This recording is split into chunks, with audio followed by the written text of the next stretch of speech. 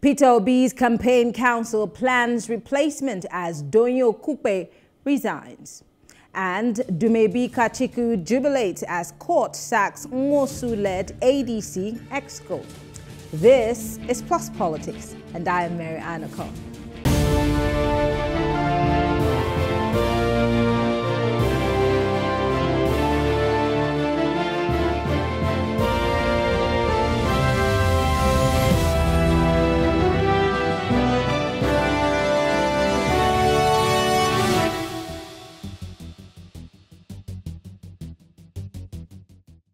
The Chief Spokesperson of the Obi-Datti Campaign Council, Yunusa Tanko, has said in a meeting that a meeting will soon hold to decide who will replace Doyin Okupe as the council's Director General. This was after Okupe announced on Tuesday that he was stepping down from the role of his role as DG following a judgment of a federal high court sitting in Abuja that convicted him of violating the Money Laundering Act. In a letter addressed to the Labour Party presidential candidate, Peter Obi, the ex-aide of the former President Goodluck Jonathan, said he was stepping down because he didn't want his travails to be a source of distraction to the campaign. Meanwhile, the National Deputy Campaign Manager, Obi-Datti Presidential Campaign Headquarters, David Balami, on Tuesday described as untrue his alleged replacement of Okupe as the Director General. He described the publication with the caption, "Labour Party may announce Isaac Balami as Okupe's replacement as fallacious, baseless and false." Now, joining us to discuss this is Doyin Okupe. He's a political analyst and a researcher, and Tunji Abdulhamid, who's a member of the People's Democratic Party and also a legal practitioner. It's so good to have you join us, gentlemen. Thank you very much for having us. It's a pleasure to join your program today. Thank you. Great. I'm going to start with you, Adeni. I mean, the whole country has watched all of this play out in the space of a week, as Doyin Okupe has gone from a spokesman of the party to someone who's been convicted for money laundering. But many people are wondering how well the Labour Party handled this situation. So I'll ask you, as an outsider looking in, for a party that would be termed as a movement or the new tsunami that seems to be sweeping across the country, did they handle this situation with Doyin Okupe very well? Well, I don't know how else you handle a public matter, especially something that everybody has seen to be what one should not have or to associate with a campaign DG of a political party. I've said it many times before, myself being a part of Nigeria's political process. That is a difficult terrain when you find yourself. Before I was ever announced the spokesperson to the presidential candidate of the ADC, they did background checks and found out that we are not the type who perhaps are doing double dealings here and there. Before they eventually announced to the world that I'll be speaking on behalf of His Excellency Dumebi Kachiku. And when I hear that Doyin Okupe, who is the DG of his campaign, collected about 240 million naira in cash, with 26 charges preferred against him, I told myself that for a Peter Obi who had headed the state, and for any appointments he had made in the past, he ensured due diligence before those persons became part of his government. He must have and should have done due diligence before eventually accepting to appoint Doyin Okupe to be his campaign DG. Many persons are not comfortable with my position on the matter, but for a Peter Obi that has actually headed government and who definitely has ensured a proper scrutiny of his appointees as a two-term governor of Anambra State, would have done the same, bearing in mind that this is a higher office that he intends to occupy. So on the part of Doyin Okupe, many people want us to look at the fact that he resigned because of this particular issue. But I wasn't even expecting less of him, because when anything of this nature rubs off on you as somebody who is helping a presidential candidate, the best thing to do is to resign. So wanting us to paint it in gold and platinum that he did what is honorable is because we live in a country where when people do normal things, they are looked at as superstars. In the land where people have eyesight problem, a man who perhaps doesn't see clearly is their king. And I need to say here that perhaps because we don't see such acts referred to as honorable, it is the proper thing to do. So let us not look at Doyin Okupe's move as honorable. It is the proper thing to do when you have such indictment against you. Don't forget that he actually had to sleep somewhere near the prisons until he was able to pay 13 million naira. Bearing in mind that each of the 26 counts had an attraction of about 500,000 naira for him to pay. So having said that, I think that we can move forward and he reserve relief. But there's another thing that surprises me, is the particular refutation of the fact that Doyin Okupe has resigned as his campaign DG. I saw the letter I wrote, and the letter I wrote came on the letterhead of the Labour Party. So it makes me wonder again, if at all this is just politicking. A man was charged. The world saw he was charged. He paid 13 million not to remain in jail. He afterwards wrote a letter.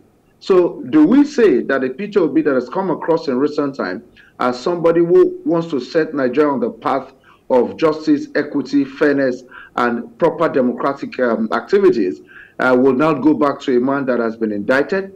So it's a very interesting development for me. And I must say that greater days of interest are ahead, and we can only go further to have those things done. So that's how I want to open up the program this evening. Interesting. Let me come to you, Tunji, picking up from where Adeni, you dropped off. I ask again, how well do you think that the Labour Party dealt with this issue and handled it? I'll tell you where I'm coming from. The Labour Party had put out a statement before he even went on to step down as DG. And it was titled, "What Happened to Okupe Was a Political Ambush." This was by the Labour Party. And I'm wondering, many have queried it, many have said, many have fallen behind this particular publication, saying, well, yes, it seems more like a political witch hunt on the Labour Party, and he's just a small fish in the big fry. So I'm asking again here, did the Labour Party do the right thing, and how well did they handle it, especially with this publication?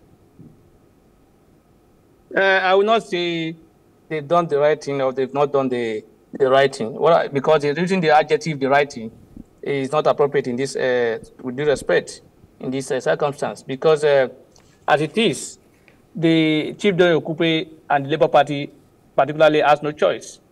They have no choice than for Chief Doyin Okupe to leave the party, to leave the position as DG. Even the party that calls himself, what's it called, the Clean Party, the party that doesn't pay Shishi. You see, the point is that people are praising Chief Okupe or Labour Party, or justifying the fact that Chief Okupe is now an hero because he resigned his appointment. Probably a missing issue up.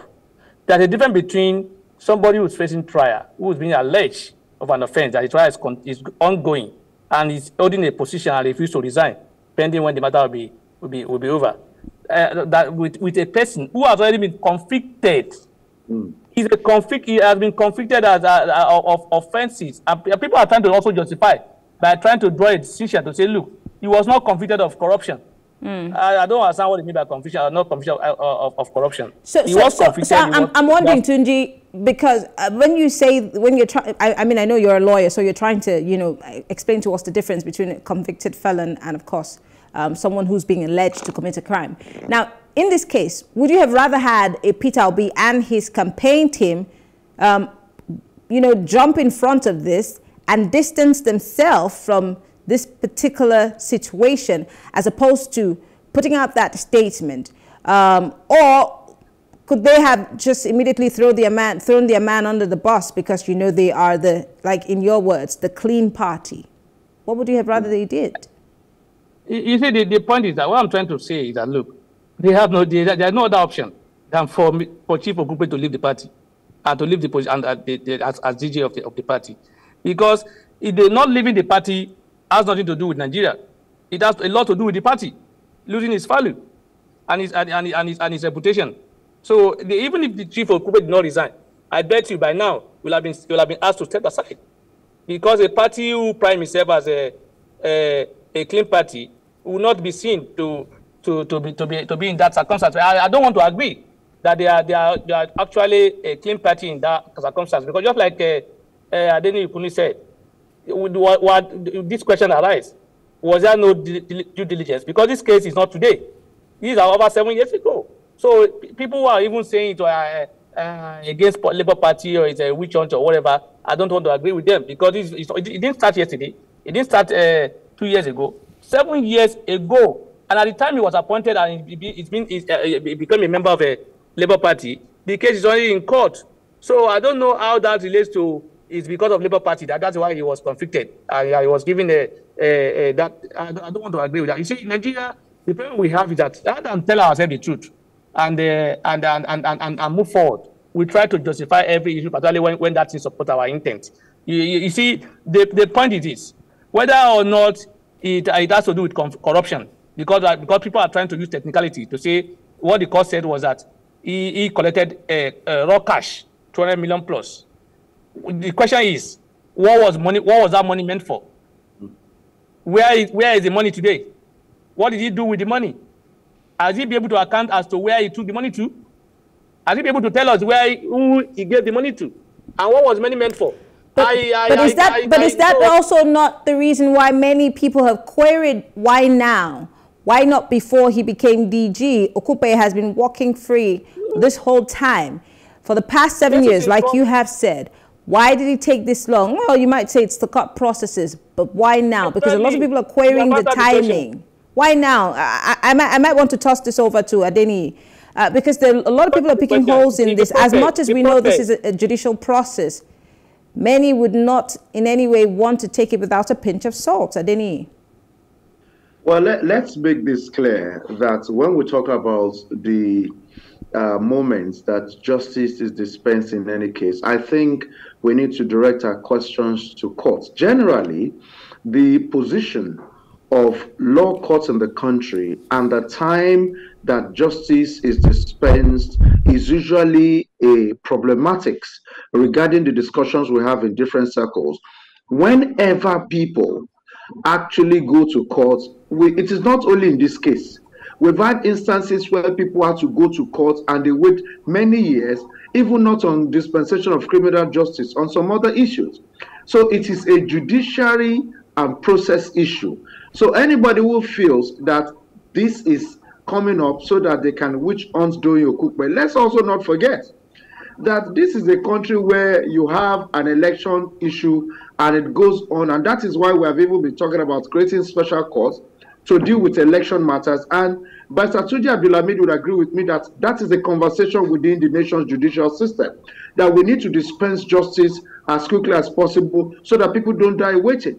So people that are talking about the issue of delay, why is it now? I think they should direct their conversations to the court, because there are other non-criminal justice issues that have been in court for many years, and oftentimes it is about how well you are able to prove or not against the person.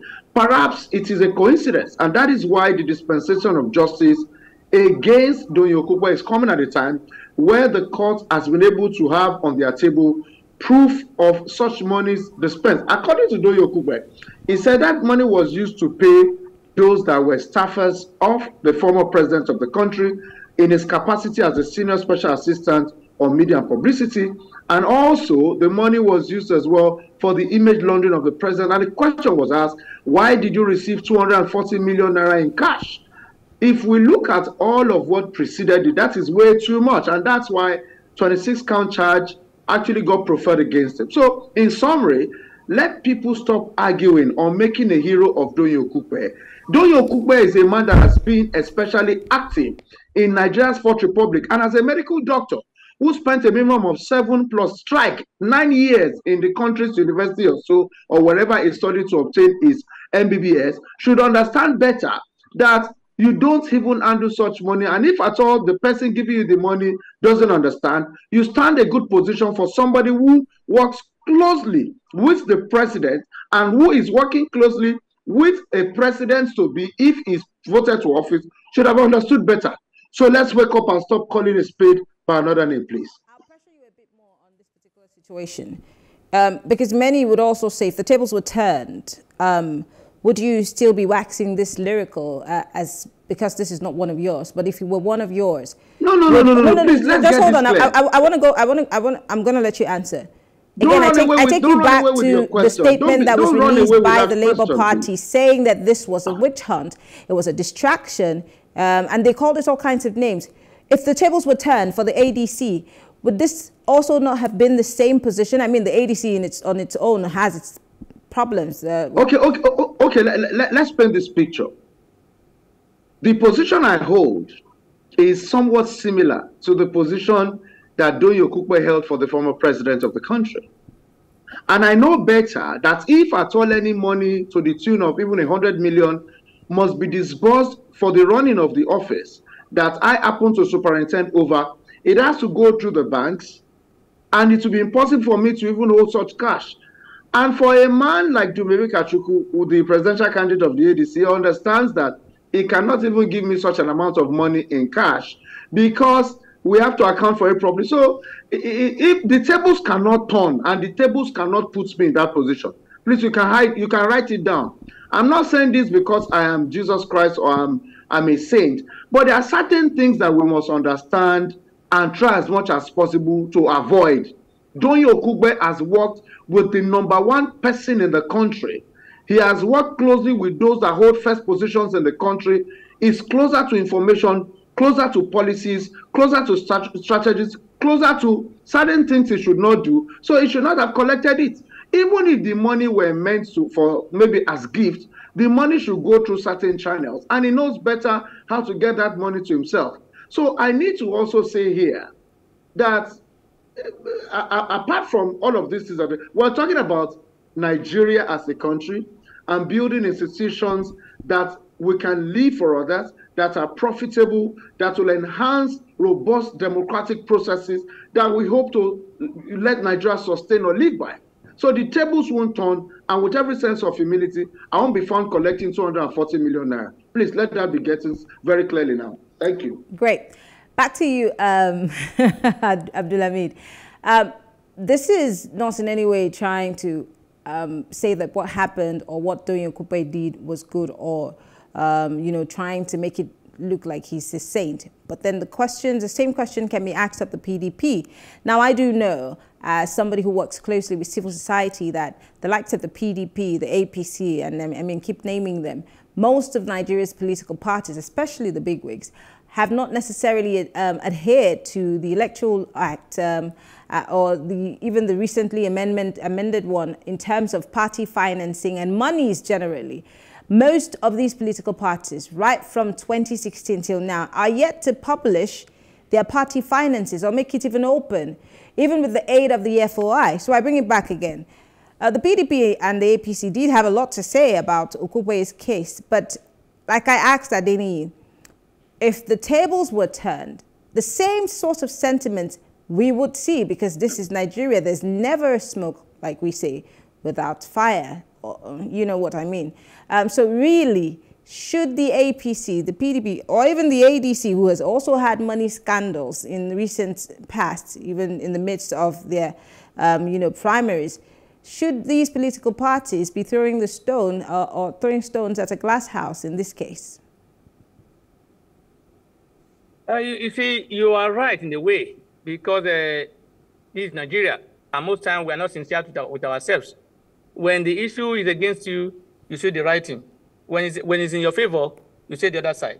And that's what people have been doing, and that's what has been happening. So I won't say you are wrong in your assumption that if you have been other candidate or other party, say the people will be saying the same thing. But for me as a person, I will not say the same thing. I will say the way it is. Let's call a spade, and let's tell ourselves the truth. You see, the Labour Party found themselves in this circumstance because probably they didn't do their due diligence very well. Because you don't give a room for people to make allegations against you or to even convict you. Just like let me borrow the words of the governor of Kaduna State. He said, "You say we are criticizing you or this and that. Don't give us the room to criticize you." If the Labour Party, who claim to be a clean party, had done their due diligence, they would have been aware that Chief Okupe is facing an allegation of 200 million or other corrupt cases in court at that time when he was made a member and when he was appointed. So it shows that, look, the Labour Party itself is not diligent enough. May not even do a thorough job in terms of fighting corruption when it comes to power, because that means you are not, you just appoint people without even finding out about the background. If that background has been found, it will have been clear that Chief Okupe is facing a trial, which may come one way or the other. It may be in his favor or against him. So coming as it is now, because of the presence of the court, to say it's wing chant or it's an attempt to distract a Labour Party, I will not agree with that. If it happens to PDP, I won't say it's a wing chant, because I know as a lawyer that the process of court is not something you start one day and you finish one day. This started 7 years ago, and today we are getting the result, and we're getting. So it may be a coincidence. So I don't want to see it as distraction as an attempt to destroy the Labour Party, and I will not say that if it happened to PDP or any other party that I like or that I'm supporting. Okay. Let's talk about the level of damage that's been done, if there be any. Adeni, do you think that this will in any way affect the Labour Party? And even though the Labour Party candidate has said he's resolved to make sure that he will continue in his quest, but just as you all have been speaking tonight, it seems more like you're saying, well, the party that seemed a bit more exalted than us seems to be now on the same level with us. But do you think so, that there's been any damage done? Well, when the Bible got written, they did not remove the name of Judas Iscariot as a disciple of Jesus, and the fact that he was the chief accountant and treasurer of Jesus, and he was a disciple of Jesus, regardless of the fact that he betrayed Jesus Christ. When we write the history books of Labour Party, especially under the candidacy of Peter Obi, will always describe Doyin Okupe as his spokesman and his former spokesman, whatever it is that happens. And that is why people like us are looking at things from a very critical point of view, because we believe that you cannot preach sainthood, yet you are not in a monastery, yet you are not actually in a temple. It is key for us to not move away our eyes or shift our focus from the reality of the fact that it is always difficult to dissociate a recalcitrant child from the parents. Even if the parents are saintly, they will always say there must be somebody whose blood the child carries, or the fact that certain due diligence have not been done during the grown-up years of those children. For the Labour Party, it is a conversation that is ongoing as we speak, and it is also a subtraction from the position of somebody who perhaps believes he is the Messiah for the country. I think it is key for us to understand that these have not subtracted from the fact that Peter Obi is still, according to a recent poll, leading 4 major presidential candidates. Peter Obi, then you have a Bola Tinubu. After that, you have an Atiku Abubakar. Then you have, of course, a Rabiu Musa Kwankwaso. That is how the polls show their positions at the moment. But we must say that the more you have things like this happen, the more people begin to make a decision. Do not forget also that there is a conversation within the media space regarding how Peter Obi actually shot people who asked him a question, and he transferred the question the way Bola Tinubu transferred the question to those that answered questions for him at the Chatham House. You see, this is a reflection of the fact that no presidential candidate has the capacity to do everything perfectly by himself, and in this case, himself alone. So for the Labour Party group, I think it has removed the supposed immaculateness that they tend to project to people, and the fact that they want everybody to see them as perfect. But the reality is, no party is perfect. The APC is not perfect. The PDP is not perfect. The NNPP is not perfect. And the Labour Party is not perfect. Ditto every presidential candidate in these parties. But it is how you are able to sell the little and the good that is left of you. Because if we even talk about Peter Obi, for instance, I am somebody who is well-traveled within the country. And I can tell you that even the capital of Anambra, during the era of Peter Obi, doesn't look anywhere like what we should actually clap for. Onitsha, boast of the highest number of billionaires in this country under Peter Obi. There was a time, even after Peter Obi left office, you cannot even go through Onitsha. You cannot go through Okpoko. These are places that I have traveled in and out on the road. And even at the Anambra election, I was also there. So I'm trying to say that we have to try as much as possible to do the little we're able to, but will this subtract from the traction that Peter Obi is gaining? Well, we have to continue to look at what happens, especially because the Southeast has the least number of registered voters. I think the last time INEC gave us the figures, it has about maybe less than 10 million or 12 million or thereabout. And in terms of those that also have collected the PVC, the Southeast, where Peter Obi comes from, has the least number. Of course, it is about 80% collection compared to the Northeast, where Atiku Abubakar comes from, where we've had over 90% collection of the PVC. And bearing in mind also that the Southwest has the second highest PVCs collected. So we must understand the dynamics of the thing that is going. So in terms of those that are going to participate in the coming elections, you also have to consider the figures that are official and the fact that the figures that have been turned out as a result of the mobile phone voting that they've done. So the days ahead are very interesting. It is for every candidate to continue to push. And of course, ultimately, the electorate will decide come next year, that is February 25th of 2023. Thank you, because you literally pivoted me to my next question, and that's my final question to you, Tunji.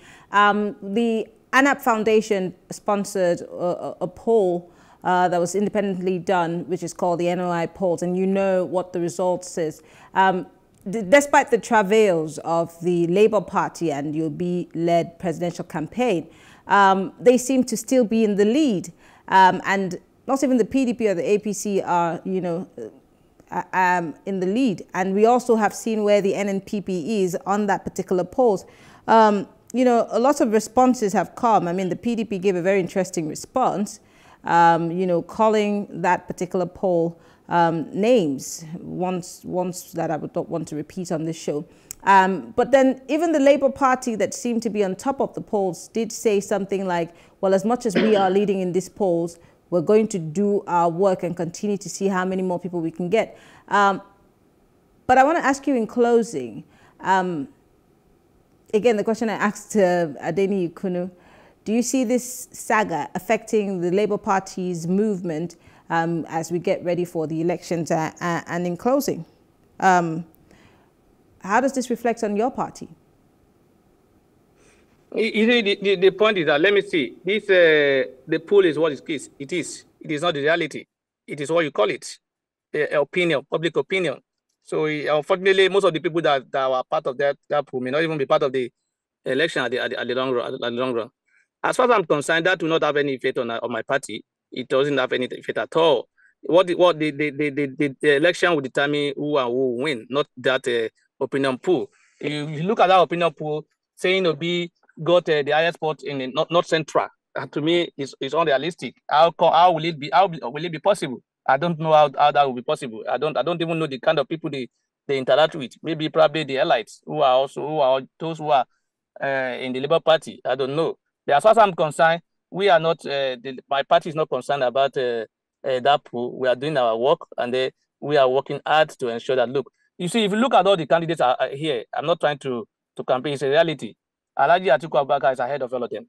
He's in terms of experience, in terms of everything, he's ahead of them. So there's no comparison regarding whether Obi is leading the pool or is not leading the pool. That is not a threat to PDP as far as I'm concerned. They don't even see it. They see it as what it is. It's a pool, a public opinion, and that's what it is. So as far as I'm concerned, PDP is not deterred about that.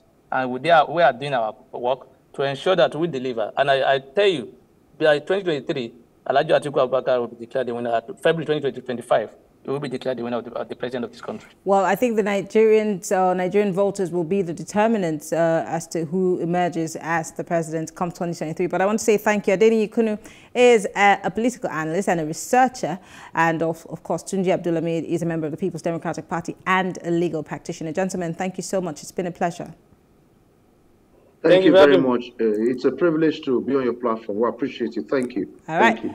Well, thank you all for staying with us. We'll take a quick break. When we return, we'll be moving to the ADC to talk about what's been happening and what the court has said about the Mosu-led EXCO and how this will reflect on the party. Stay with us.